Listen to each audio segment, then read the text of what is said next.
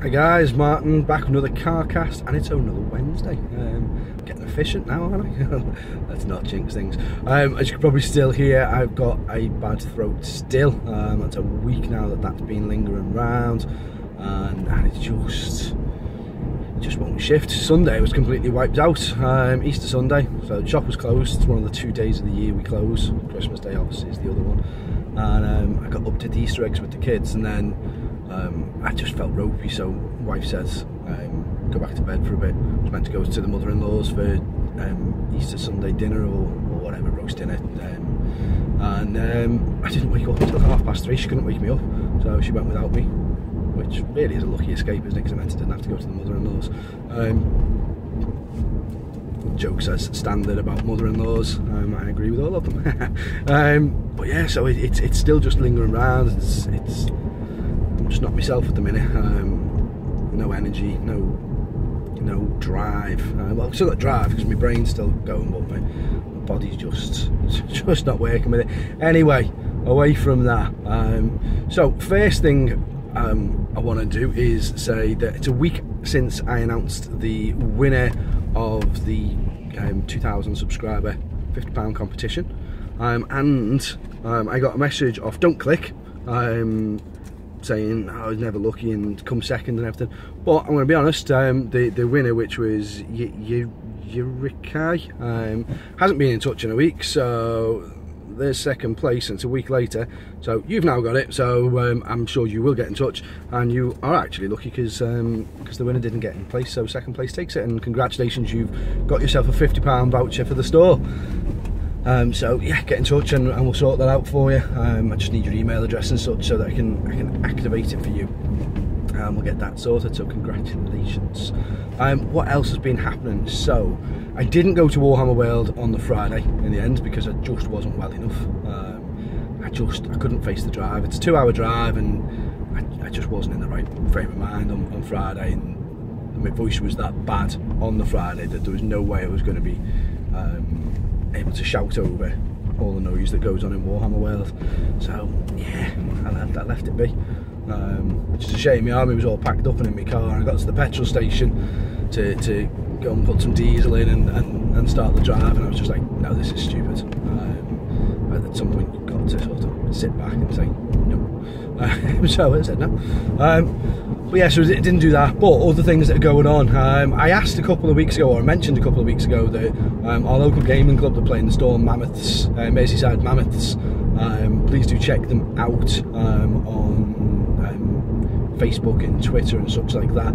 But more importantly than anything, they've set their YouTube channel up, and they record a battle report every week now in the store, and then Matt furiously edits through it the next day, and they go up. So they're putting, it was either their 4th or 5th that they recorded last night, and they're getting some good views. They're getting a good few hundred views on the battle reports now. It's a nice format. It's similar to the format that I want to do for when we finally get time to start doing battle reports, where they record the whole game and then they watch it back, the two players, sped up at sort of 3 times, 5 times speed, whatever it is, and they narrate over it. And it's a really nice approach, and they're a nice bunch of lads anyway. I know some of them watch it, so yeah, obviously I'm just massaging your egos, guys. But yeah, go and give them a subscription, please, on YouTube, because whilst they're getting views, what they've not got is a massive amount of subscribers. They're a new channel, and I understand that my audience here is predominantly 40k, but you know what, just give it a shot.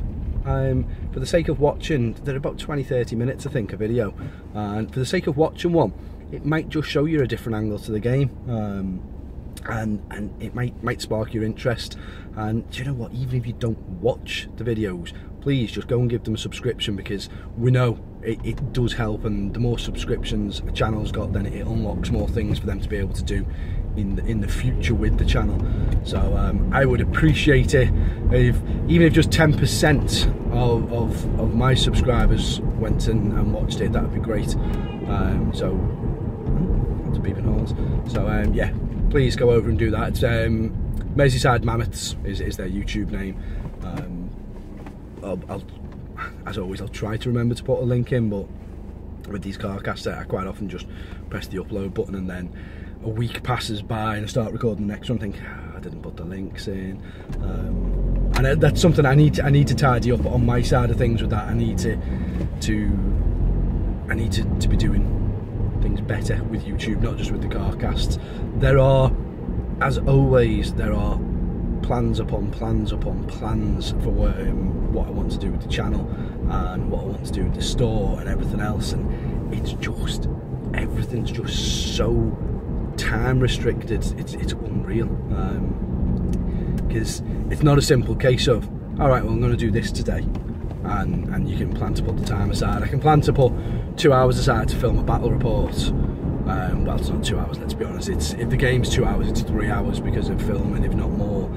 But then there's the 3 hours of editing that comes after it. Then there's the rendering and uploading of it. To film a full battle report of, for example, 40k, it takes me a long time to do it, and I just don't have the time, because in between playing the game, I'm getting phone calls, I'm getting emails. I've obviously got other shop stuff going on. Owning the store really does take the hobby away from you. You're immersed in the hobby every day, but you don't get to actually enjoy the enjoyable bits of the hobby. But anyway, yeah, that's just me batting on for a change. There is plans, and Georgie's really keen to get involved with doing some battle reports and getting some reviews for board games and things.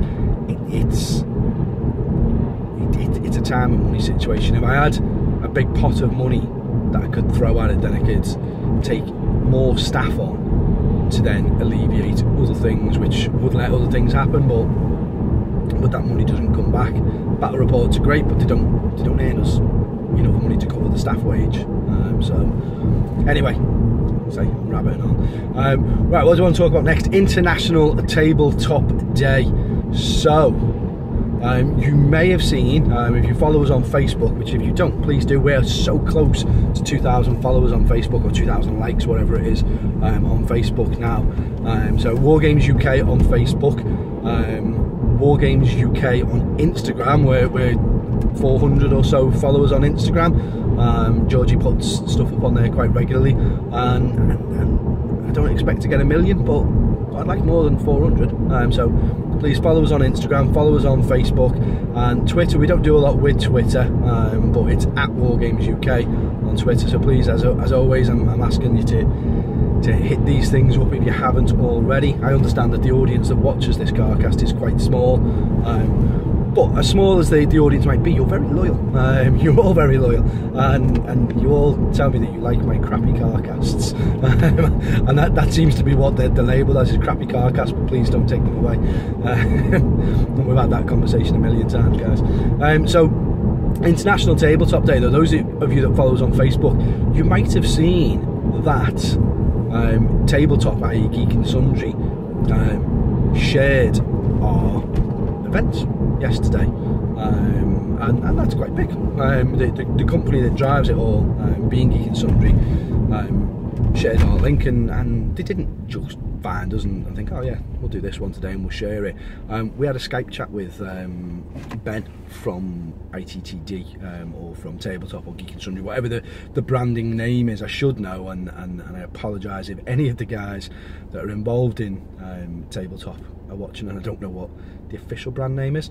But between Ben Skyped, chatted with us last night, and we've been trying to arrange it for a week or so, and with the time difference between the UK and LA, and then the fact that obviously they are so busy on the run up to this day, it's just been getting it in. Either we've not been able to commit to it, or he's not been able to commit, or something's cropped up, whatever. Anyway, we Skyped with him last night, had a good sort of 20-30 minute chat with him. Really nice guy, and he's really interested and impressed with what we're doing. So they're going to be, we're just waiting for details and time slots and everything, so we're going to have a live link chat with them anyway, as one of the featured channels that comes on, one of the featured stores, sorry, that comes on, and we're also going to be doing link ups throughout the day. So we're running this huge big Zombicide game and a huge big X-Wing game, and you pay to buy your characters in, but all that money obviously goes to a charity, which is Alder Hey Children's Hospital. And interested in what we're doing with it. So what they've said is they want to sort of report in a few times throughout the day to see how it's going, which is great news for us. They want us on board, and then obviously towards the end of our day, which will be still early morning their day, we'll say early morning, it'll be sort of like 10 AM their time, then we'll have a live chat for a minute or two with the guys at Geek and Sundry, live on their day of show. So we're just waiting for time slots for that, but that's fantastic. It's big, it's massive. They're where it's at, aren't they? And they're interested in us. They also want to chat with us after the event's finished, and look at doing a few things with us, maybe moving forward, which I don't know what that entails. I haven't got a clue. Try to keep my feet on the ground, because it could be something massive, it could be something or nothing. But get behind it, guys, is what I'm saying. International Tabletop Day.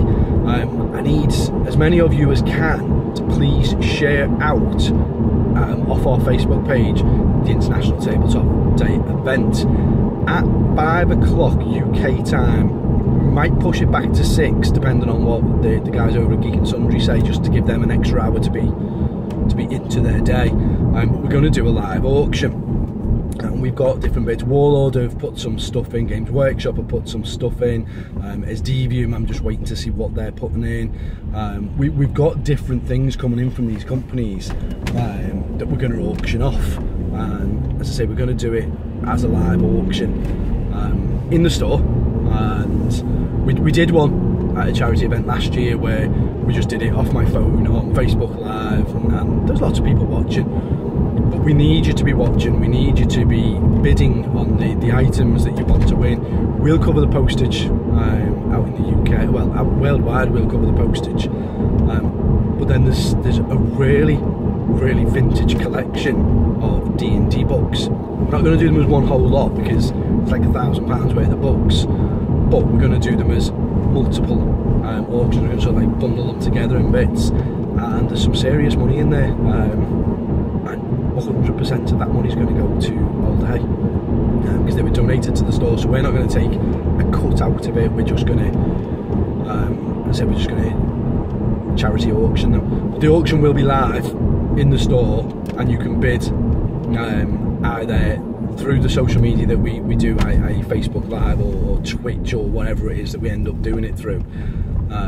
You'll be able to bid through there, or possibly, I'm just waiting for Dave to decide which is the best way to do it.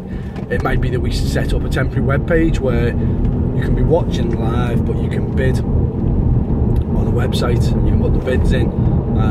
It's all just about what the difference in lag is. If we've got a minute lag, then it's not going to work. If we've only got a 10-second lag, then I suppose what we would say is, right, all physical, when we go, right, go once, go twice, go 3 times, gone, that would be physical in store, can't make any more bids, but we might give it 10 seconds for, or whatever the lag is, to catch up. So you might see in the next week or so a couple of live videos go up, which will be nothing, it'll just be us testing things. If you're on there, come on, drop us a comment, tell us when you drop the comment. In fact, I'm thinking on me well, not on my feet, I'm thinking on my bum. We'll probably do a bit of a live video where it'll just be me chatting, and I want you to type a comment with the exact time that you've typed that comment. So 10:18 or whatever it might be, you stamp that, and we'll see how quick it comes through, just so that we can get an idea of what lag is. And if you can help us out, great, but share it out. We want to make this as global as we can. We don't expect 1 million people to be watching and bidding, but it'd be nice to have more than 30, wouldn't it? So see where we go with it. What else is going on in the day though? So we've got D&D sessions.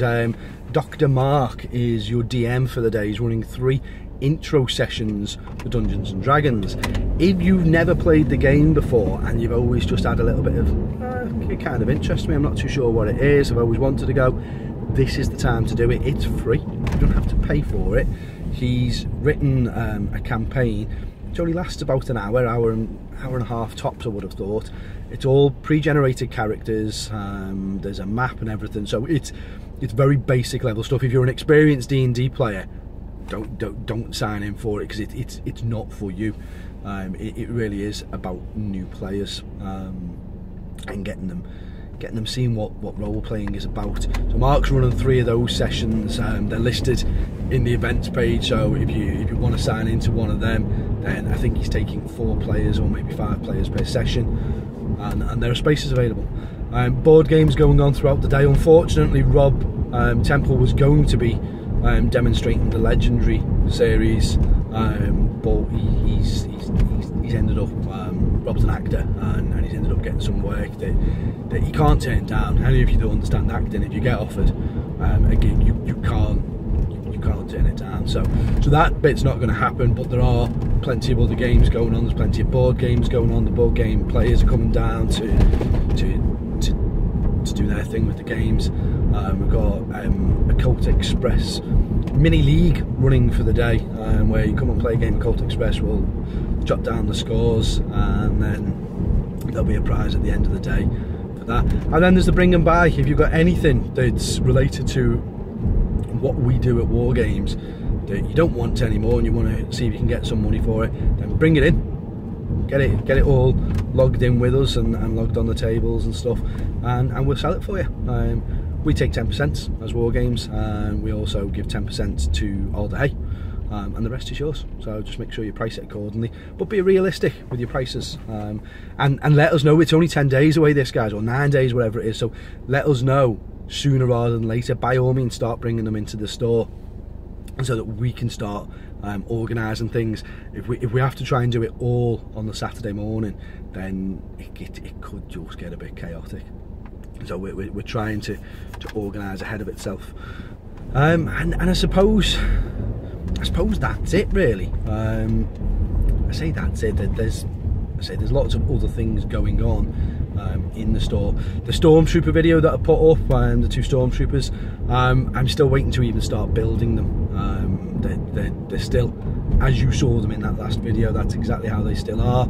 I haven't managed to source any mannequins yet, so I'm looking around for them, and then once I get the mannequins, it should be straightforward enough, just a day or 2, but I'll do it over a couple of videos.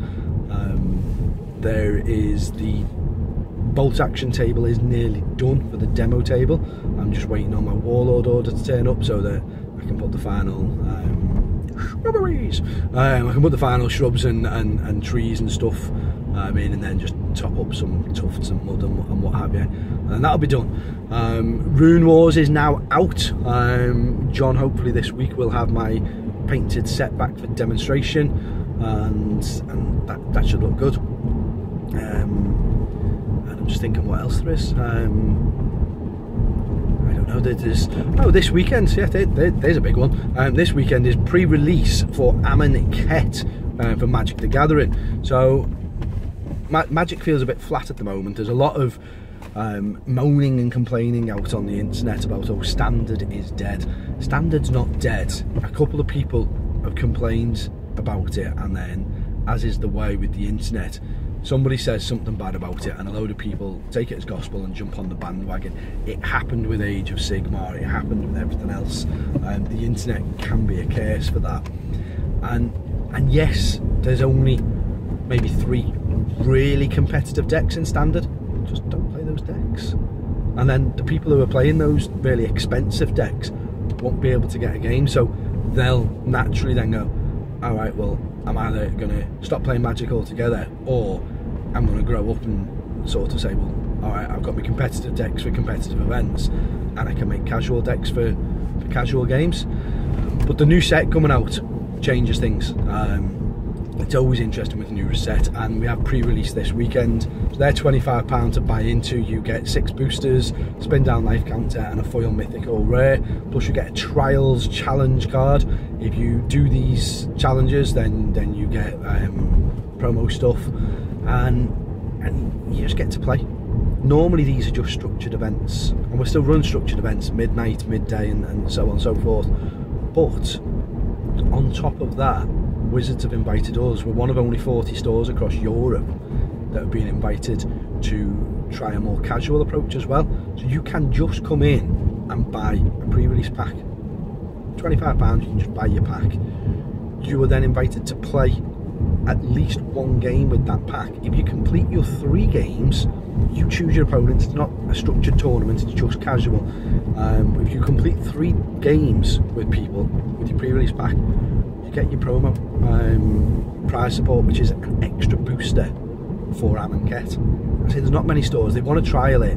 I don't think they've given us enough notice. We only found out about this last week, last Friday I think I found out, or Thursday. So if you're interested, then just get down, just play some Magic and pick the game up. There's been some announcements to how the game's going to change a little bit moving forward. The Pro Tour normally is done 2 weeks after the set drops, so people only have 2 weeks before all the highly competitive decks get released. And now it's going to be sorry, being nosy. Now it's going to be 5 weeks after, so it's after game day as well, which means you've got over a month to play with the new cards before all the uber competitive net decks start getting released, which I think is good news. Anyway, I am literally just exhausting breath. My voice is still sore, so I'm going to get gone, and I shall see you guys next week. Don't forget social media links, and please share out off our Facebook page, please share out the International Tabletop Day. Let's get that out to as many people as we can, and expect to start seeing it getting shared more by us as Georgie starts ramping up the interest. Sorry if it seems like a bit of overkill, but we really want to make a big thing of it. Let's get as much money for all day as we can. See you later guys, see you next week.